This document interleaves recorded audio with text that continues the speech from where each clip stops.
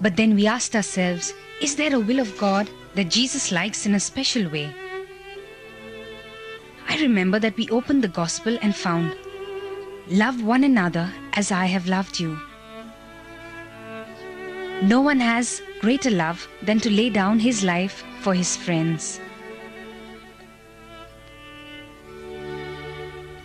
So we looked at one another and said, all right, I'm ready to die for you, and I for you. I want to be ready to die for you.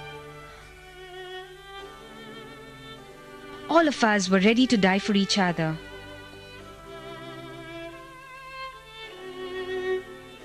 None of us died, but we could die to ourselves by beginning to put our things in common, to live a communion of goods. If I had 2 jackets, I gave one to the others. If I had 2 pairs of gloves, I gave one pair away. We could also share our worries.